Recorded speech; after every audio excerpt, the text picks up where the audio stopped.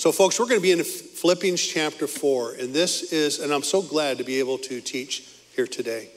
I wasn't really slated to be here, and the one who was going to teach wasn't able to make it. And so a couple weeks ago, I found out that I was asking, can I switch places? I was supposed to teach on Mother's Day. And so I said, yeah, I'll be glad to do that. Folks, this passage has just meant the world to me, and I hope it means the world to you. So I hope you have your Bibles. We're going to dig right into it. And for those of you that are new here today, welcome to the body of Christ here at Big Valley Grace. We're going to study the Word together. We're going to read it together. There's a note sheet that you should have got received. And if you didn't get them, you can download them off of the internet. But we're going to walk through this together. Philippians is a unique book. Out of all the books that Paul wrote, this one, there's a flavor of it being a very personal, intimate letter. And if you haven't done so, I want to encourage you to go back and to start reading from Philippians chapter 1 through the end of this chapter and see it as a personal letter from the Lord through the Apostle Paul to you. You look at these verses, and there will be many that you will underline as you hear the Lord speaking, and he speaks your name. For instance, in Philippians chapter 1, he says and I'm going to put my name, Lonnie, in it. It says, Lonnie, I'm going to complete what I have begun in you. I promise that. When Paul says, for me to live is Christ, to die is gain, I hear the Lord say, Lonnie, is that true for you? Is it about me? Can you find your contentment and joy in me and see that the circumstances of life are leading up to the glory of God? Can you see that? When he says in Philippians chapter 2, says, do nothing, Lonnie, from selfishness or empty conceit. And when I first encountered that, I was going through a crisis of faith as a young man. And I began to put my name in these passages of scripture. It says, Lonnie, do nothing from selfishness or empty conceit, such as when you do this. But with humility of mind, let each of you guard one another as more important than yourself. Don't look out for your own interests, but also for the interests of others. I heard Paul say that to me, like he wrote this letter to me. When he says, Lonnie, don't worry about anything, but pray about everything. Tell God your needs and don't forget to thank him for his answers. It's Philippians chapter 4, 6 and 7, the New Living Translation. I memorized it. I could hear the Lord speaking to me and to say, Lonnie, don't be anxious about anything. I want you to pray about everything.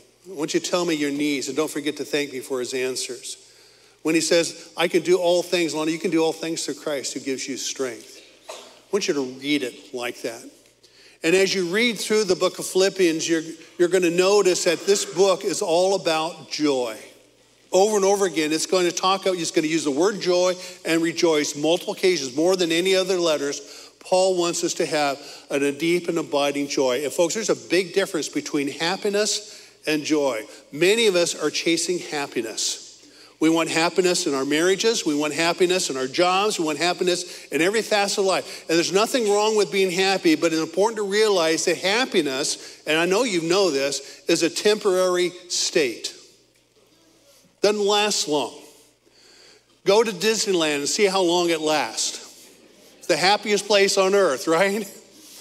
And you'll pay the ticket more than you should, and you'll go in, and for a moment's happy until you're going up to one of the food courts, and you're going to buy food for your kids, and if you're a dad, you're no longer happy. And then you go into a line, and you wait for 45 minutes, and all the happiness is gone by then, right? And yet we keep chasing after this happiness, and the Bible says it's like the wings of an eagle. It continues to fly away, and I see a lot of young people in here. If you make it your goal and your desire to be happy, you're going to find it that it's a temporary feeling and it doesn't last long. And ultimately, you'll never be happy. A wife's not going to make you happy. A husband's not going to make you happy. Children aren't going to make you happy. None of that's going to make you happy. What the Lord wants us to give us is joy. And joy is different than happiness. It's a state of being that is a gift from God. It's based upon, and get this, folks, upon his promises and our confidence in his word. This joy is something you and I choose. And we're able to choose it because of God's word and his promises and our confidence in his word that he will do what he says he will do. So when you look at the Apostle Paul, who had been in jail and prison unjustly for 5 years.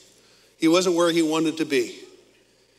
He says, I count all of these experiences, including being shipwrecked, as joy. How in the world could he do that? When I am in prison in Philippi and my back has been broken up by the rods and the whips and I'm in stocks and chains, how do I find joy where I just experienced that and yet I count it all joy for the sake of Christ? What a privilege it was to suffer. Why? How could Paul do that? Because he knew what the promises of God were for him. He knew that God promised he'll never leave you, he'll never desert you. And I promise you that all of these things are going to work out for good to those who love me and called according to his purpose. And Paul was able to say in Philippians chapter 1, folks, let me tell you, I know it bothers you that I'm in jail. When you read Philippians, you'll hear this. And he says, but folks, you need to hear the rest of the story. I mean, before I got to Rome, I was in the court of Felix, who's a powerful king. I was with Agrippa and his wife Bernice, and I shared the gospel with them.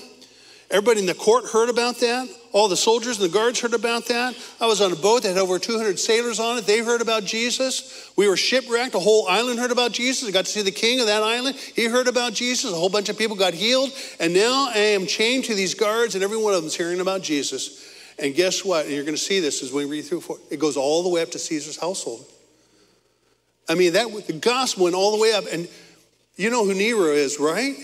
One of the worst Caesars that Rome ever had. He got to hear the gospel from Paul.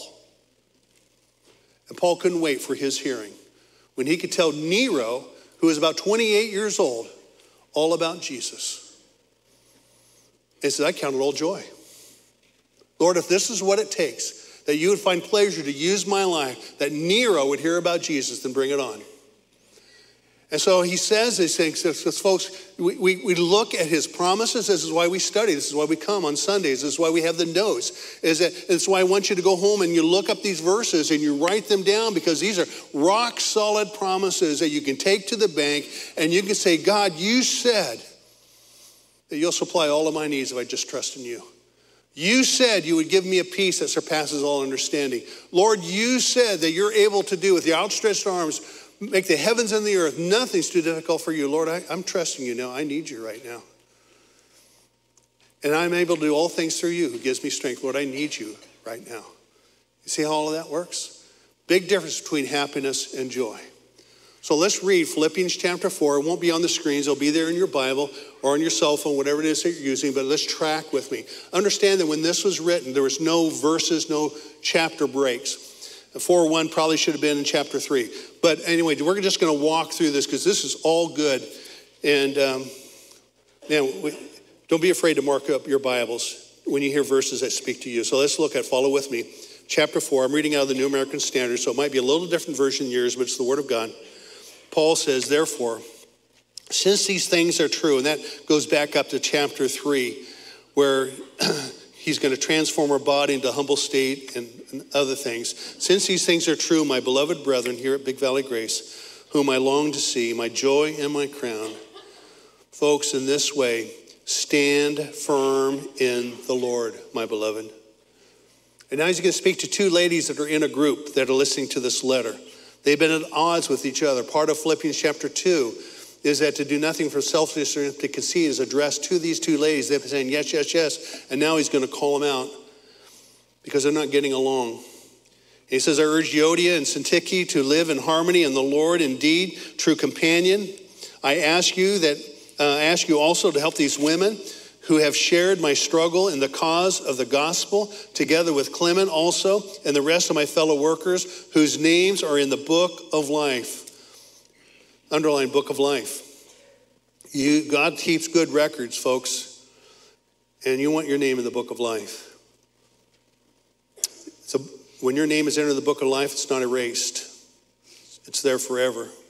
You can read more about it in Revelation chapter 20. Verse 4 now, rejoice, Paul says, rejoice in the Lord. Find your deepest joy in the Lord always, in every circumstance, always. Again, I will say rejoice. Verse 5, let your gentle spirit be known to all men. The Lord is near. That's good to remember. He's closer now than he's ever been before. Verse 6, be anxious. Don't worry about anything. Be anxious for nothing, but in everything, in all things, big and small, by prayer and supplication, with thanksgiving, let your requests be made known to God. And the what? The peace of God. Boy, that's a treasure. Which surpasses all comprehension, beyond all understanding, will keep your hearts and your minds in Christ Jesus. Verse 8, finally, brethren, brothers and sisters, whatever is true, whatever is honorable, whatever is right, whatever is pure, whatever is lovely, whatever is of good repute or reputation, if there's any excellence and if anything worthy of praise, what does it say, folks? Dwell on these things. Let your mind park on these things. And the things you have learned and have received and heard and seen in me and seen in Joel and seen in Pastor Rick and seen in others, practice these things and the God of peace will be with you. Follow their example. Verse 10, but I rejoice in the Lord greatly. For now at last you have revived your concern for me. Indeed, you were concerned before, but you lacked opportunity. Not that I speak from want, but I have learned to be content. That's a thing to underline. Paul has learned to be content in whatever circumstances I am. I know how to get along with humble means. I also know how to live in the prosperity in any and every circumstance. I have learned the secret of being filled and going hungry, both of having abundance and suffering need. I can do all of these things and more through him, through Christ who strengthens me. Nevertheless, you have done well to share with me in my affliction. And they gave him a financial gift. You yourselves also know, Philippians, that at the first preaching of the gospel, and after I left Macedonia, which is like a state in Greece, no church shared with me in the matter of giving and receiving, but you alone. You're the only ones. For even in Thessalonica, which is the next town south, about 40 to 60 miles south, which is where Paul went from Philippi to Thessalonica, you sent a gift more than once for my needs while I was in Thessalonica. Not that I seek the gift itself, but I seek for the profit, which increase to your account.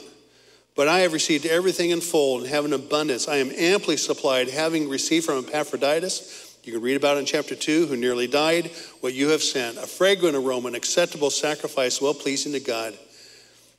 And Lonnie, my God will supply all your needs, according to his riches and glory in Christ Jesus. And now to our God and Father be the glory forever and ever. Amen.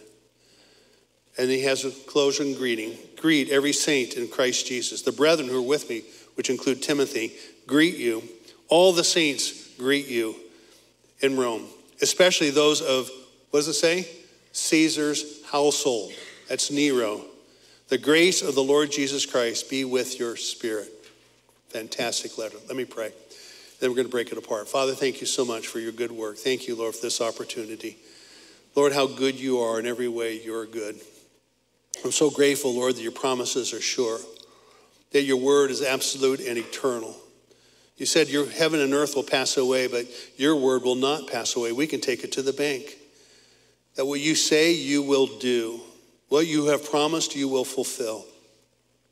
And we're grateful, Lord, that we have your word, that has stood the test of time, that it's true and it's rock solid because of who you are. And so, Lord, would you speak to us? I know we have lots of visitors here today. You've drawn us together for this time. It's for your purposes, Lord, that we're together here today, and for those who are watching. Would you be exalted and glorified? And may we experience, as Paul has experienced, your faithfulness, where we can say, through Christ, he has been my strength and my hope. And I've discovered that I can face any situation in Christ who's given me the strength. So, Lord, we bless you, we praise you, we thank you, we trust in you. In Jesus' name, amen. Amen. Folks, this is a great letter. And there's about 8 things that Paul's going to say here, that he's giving in directives. He's just boom, boom, boom. There's all these little bullet points that he has. We're going to walk through, starting in verse 1 here, what is he saying? And so if Paul were here today, what would he say to us right out of the gate? Verse 1. Look at verse 1. It says, therefore, my beloved brethren, whom I long to see, my joy and my crown, in this way, stand firm in the Lord. And so if you were here today, He would say that no matter what the circumstances are, stand firm in Christ. No matter what the circumstance.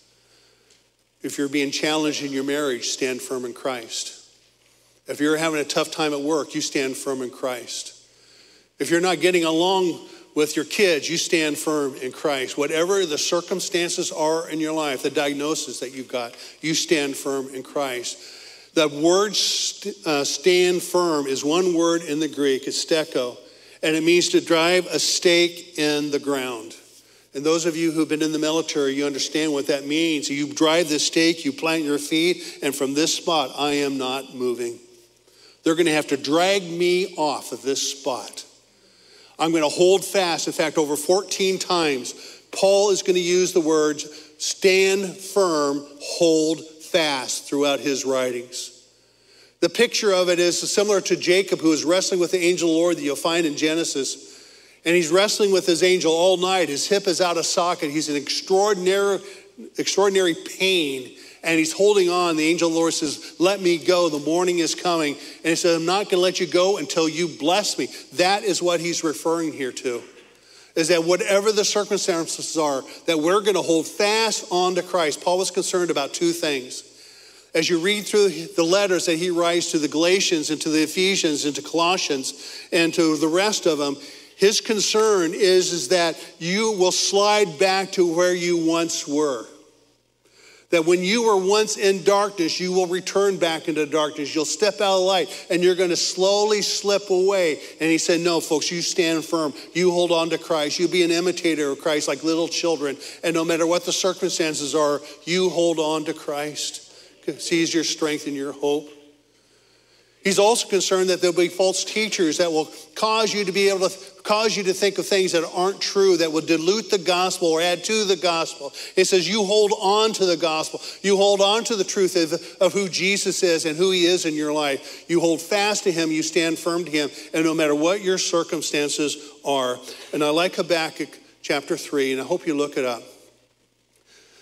Habakkuk says, and I have a farming background, if the fig tree doesn't blossom and the sheep aren't producing the wool and the meat that you'd hoped for, and the gardens that you planted aren't producing any food and it's all drought, yet I will praise you.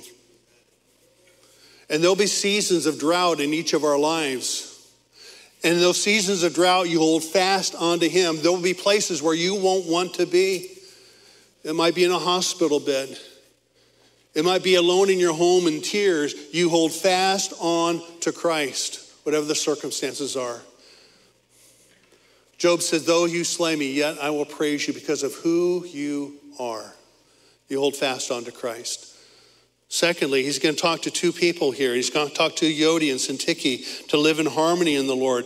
And the problem with Euodia and Syntyche is they got their eyes off the Lord. And Paul is saying here to these ladies in verses 2 and 3 that you live for the sake of the gospel. It's all about Jesus. Why are you two ladies at odds with each other? You have taken your eyes off of what God has been calling you to do. You have been such strong partners with me. What is it that's in your life that is so big that's hindering you in your ability to be effective for the Lord? Folks, put that stuff aside. Get rid of that stuff. It's all about Jesus. In fact, he's going to say in just a little bit, the day is near, the day is close. Ladies, the stuff you have is too small to keep you separated from each other. You live in harmony with one another. You consider the needs are more important than yourselves. You serve one another and have the attitude that was in Christ Jesus, who humbled himself. Ladies, humble yourselves. Serve one another for the cause of Christ. And for us today, Paul would say, folks, live for the sake of the gospel. Paul said, for me to live is Christ, to die is gain. In Romans 1, he says that the gospel is the power of God that brings salvation to all men. We live for the gospel. I live for the gospel in my workplace. I live for the gospel in my neighborhoods. I live for the gospel for the sake of Jesus Christ and my hobbies and all of my activities. I don't turn it on Sundays and turn it off on Mondays.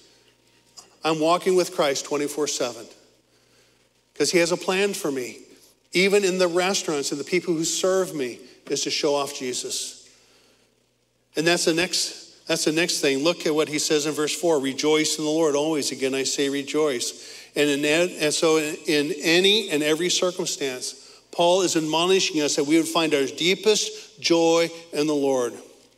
Our joy and our confidence is in knowing that we belong to the Lord. He has a plan for our lives. He has purposes for our lives. The plans and purposes are not to destroy us, but for a future and a hope. He is in control. And he says, in all of those things, I can give him thanks. I can rejoice in him. Folks, it is good to know that where you are at and whatever condition you're at, that God is in control.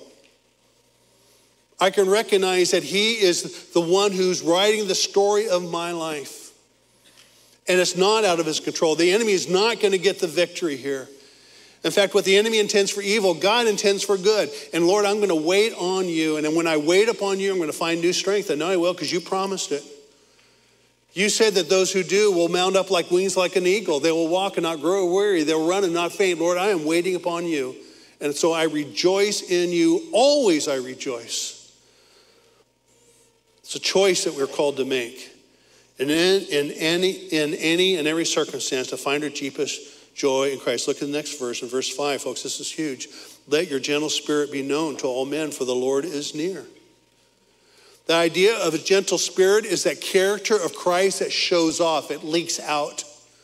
That spirit of gentleness, of believing the best, of being an encouragement in somebody else's life, of one who has hope and is looking beyond the circumstances. Let that show off that others would see. And the reason, because the Lord is near. You see how those two are connected? If you knew that Jesus was coming tomorrow or today or next week, wouldn't that affect your life and how you connect with people and what and the hope that you would be expressing and the joy that you would be expressing, knowing that Jesus is coming soon, so that when he comes, you run into his arms rather than, oh my goodness, what? No, I'm ashamed to meet him. No, I'm eager to meet him. And hear him say, welcome home. That's what he wants for each of us. And so he tells us, and you'd be here. Let your gentle spirit be known to be shown by all men. For the Lord is near, folks. The Lord is near. Let your character show off Jesus. And then look, verses 6 and 7. Be anxious for nothing, but in everything by prayer and supplication with thanksgiving, let your requests be made known to God. And what will happen when you do that? Do you see the answer to that in verse 7? They're connected. Verse 7 won't happen without verse 6. Look what it says. And, when it says verse and, that's your connection. And if you do this, and the peace of God, which surpasses all comprehension, will guard your hearts and your minds in Christ Jesus. Don't you want that? And so if Paul were here today, he would say, pray about everything with thanksgiving. Oh, folks, don't ever think that you're bothering him, bothering our Heavenly Father by praying. Don't ever think the thing that you have is too small or too big to take it before the Father. If we were all to pray right now in unison, so there's just this noise all throughout here, indistinguishable noise, the Lord would be hearing you as though you're the only one praying. He is big enough to hear each of our individual prayers. He would never be saying, oh my goodness, they're all praying at the same time. What am I going to do? Give me some angels here. I need some help. Doesn't do that. He beckons us to come to him at any time, in any place, with anything. He says, cast all of your cares upon me. All of them, big and small. You bring it to me. And folks, we have an opportunity with the altar where we encourage people, don't leave here with the same burdens you come. You lay it all before him. We trust him together. We support one another in prayer and encouragement. And there's many ministries maybe we can connect you with that will continue to help you to hold on, hold fast. That's why all these things exist. Folks, look how it begins. Don't be anxious for nothing. Folks, I know there are some who are listening and watching, even weeks from now, as they watch this. Their life is full of anxiety. They're full of fear of what will happen tomorrow or the next day. Things that are out of their control. That's where anxiety and depression comes from. And they can't fix it. They can't solve it. And he says, Don't be anxious about those things. You come and you lay it before the Lord. And if you do that with thanksgiving, how in the world do you take a difficult situation and you bring it to the Lord with thanksgiving? He's not talking about when you have lunch at Wendy's, they make sure you pray for the hamburger. It's bigger than that. Lord, in my diagnosis, I give you thanks. I don't understand it. I don't want it. But Lord, I would not have it if it were not for you. You have a journey for me, and I praise you for this journey. You know the plans you have for me.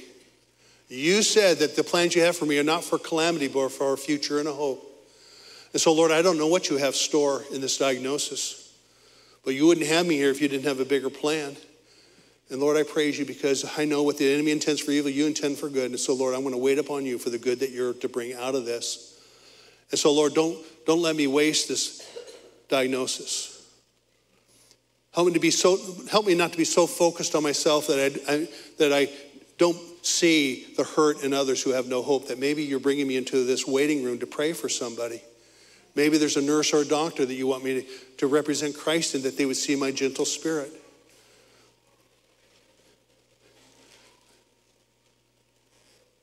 Your unemployment can be a gift from God. Sounds weird, doesn't it? But as you give this to the Lord, say, Lord, I don't know what you have in store for me, but I know you do. And right now, my kids are watching me. My grandkids are watching me hold on to you. And would you use this in their lives to help them to become the men and women you want them to be? Folks, the things that we go through are always bigger than ourselves. It's never about you. It's about what God wants to do, not only in you, but through you. Don't lose sight of that picture. That's why you can come into whatever circumstance that you're in, and you do so with thanksgiving, because God is in charge. He has a plan. He will accomplish it. He will not waste it. And he's wanting us to lean upon him as he refines us and he does his miracles in our lives. That's why you can give him thanks. That's why you can give him praise. Let's keep going. Verse 8 is huge.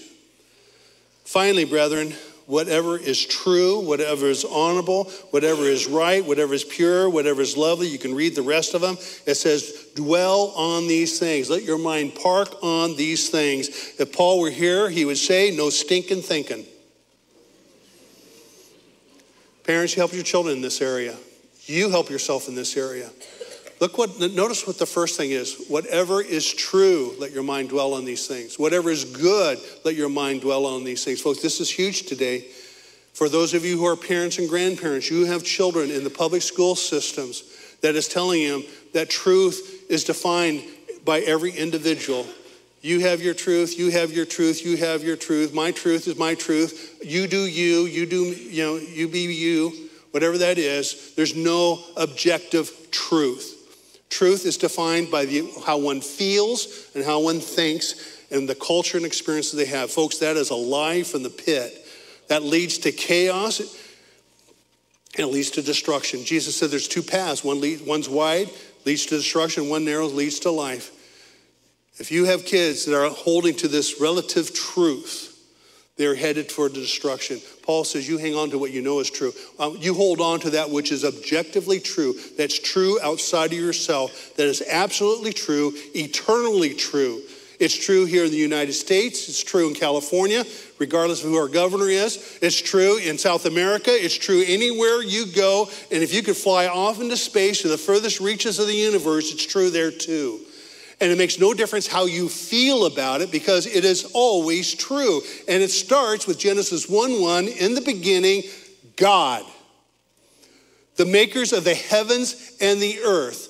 All things were made by him and for his glory, including you and me, including the tiny little bugs and the big nebulas and the stars. He made it all by his spoken word and his outstretched arms. Nothing is too difficult for him. And I don't care how you feel about it, that is true.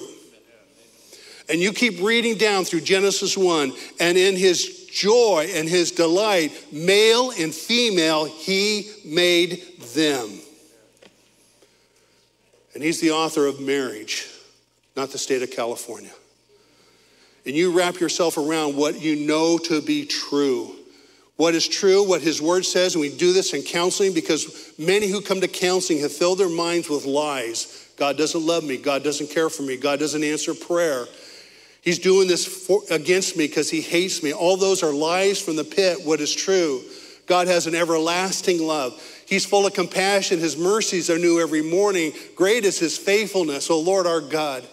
You will never leave me. You'll never desert me. You have a plan for me. And what the enemy intended for evil, God means for good. Folks, you just rehearse all of those things. And he says, those are the things you park your mind on. Not the lies from the enemy. And so whatever is good, whatever is true, whatever is of good reputation, whatever is morally pure, let your mind dwell on those things. Don't fill your mind with stuff that takes your heart away from the Lord. It's good words, folks. It's true. And then lastly, even though in verse 8 he says finally, he adds one more thing, and it's found in verse 10 through 21. Folks, learn the secret of contentment. Paul says that my happiness and my joy is not based upon how much I have or how little I have. Paul says I've experienced it all. I have had seasons of drought in my life, and for him, part of it, sometimes churches like Philippi would send him some money, sometimes they didn't. Sometimes he'd make tents that didn't sell. Sometimes he couldn't make enough tents. And God just overwhelmingly supplied his need for his purposes and his glories to be a conduit of blessing to others. And Paul says, I know how to, I've experienced much and I've experienced little. Blessed be the name of the Lord. Because my contentment is not how much I have, and my discontentment is not how little I have. My contentment is found in the Lord who unchangingly forever loves me. And his mercies flow to me day and night, day and night. They flow to me, and I praise him for it. Learn the secret of contentment. So I have two questions as we conclude here today. This is a powerful chapter. In fact, what made this so difficult to prepare is I wanted to do a message on each one of these points because each one could stand alone. But is there a verse in chapter 4 that just really stands out to you? That, the little bell started ringing. The Holy Spirit just starts tapping. I don't know what that is. It's probably, if we were to do an interview, it'd be different for everybody here. But I bet there's something that hit home. It's not me speaking, it's the Holy Spirit speaking. And as you look at that, and the second question I would ask of you is there a specific concern that you need to bring to the Lord? Is there something that is hindering you, is an obstacle to you, defining your deepest joy and confidence in the Lord? And to that I would say, folks, this is why we exist, is to encourage one another. And I hope you sense that encouragement here today. It's not to beat anybody over the head. It's to bring joy that's found in Christ. And folks, we can cast every burden upon him because he cares deeply for us. The remedy for worry is prayer. The remedy for weakness is prayer. The remedy for pride is prayer. The remedy for your marriage is prayer. You bring it all before him, and you be on your knees with your Bible that is open. You're praying the words of God back to him because these are his promises. Your confidence is in him and his promise to fulfill his word. And then we wait upon him, and we journal, and we write, and we wait for the Lord to see what in the world he's going to do. And when we see him move, we praise him for it because he is an awesome God. And I want to leave you with this one verse, this last closing verse. And you put your name in it. But Lonnie, you can do all things that I give to you through Christ, who will strengthen you. He'll do that for Tim and Jeannie and Jessica and whoever else who is here. You can do all things through Christ. Not because not because of power of positive thinking. That's not what this is about. The power is in Christ. Whatever it is that he's given you to do, your marriage. You can do this marriage through Christ who gives you strength. You can do your job to the glory of God through Christ who gives you strength. You can face whatever temptation that you have with victory through Christ who gives us strength. There's truth in that verse. And what does he tell us to do? We wrap our minds around it. We let our mind dwell on that. And I want to give you a piece of that juicy fruit that you would take home with you. The assurance that God, who's at work in each one of us, is able to complete what he has begun. And he will not fail. His mercies are new every morning. Great is his faithfulness. And his plans for us are not for calamity, but for our future and hope because of who he is. And if you need prayer today, the altar room will be open with men and women who will love you, who will pray for you. We're here to support you and to encourage you. But you can also do that right here in these rows too with one another. Isn't God's word good? Yeah, I'm so glad that we have this, his word. And it was true yesterday, it will be true today, it will be true for your kids and your grandkids and your great-grandkids as long as it goes because God's word is unchanging. It's absolutely true. It's always true. It'll be true for them as it's true for us today. Let's pray. Father, thank you so much for the privilege and opportunity today to walk through your word. And I pray, Father, that today was a cup of cold water in the name of Jesus that brings deep refreshment, living water into the soul, that refreshes, invigorates, empowers us to go and be men and women that shine bright for you, that our gentle spirit in Christ would be evident to all that we see. And that we'd be mindful as we live each day that, Lord, you are getting nearer and nearer and nearer. One way or the other, we are going to see you soon. And so, Lord, we bless you, we praise you, we give you thanks for these promises. And Lord, we look forward to great expectation because on this day when we see you, what a day that will be when we see you face to face. All these trials will seem really small on that day. And we're so eager to hear you say, welcome home, well done. So Lord, bless us as we go our way. Would you meet every need that's here according to the power of your grace in Jesus' mighty name, amen and amen. Amen.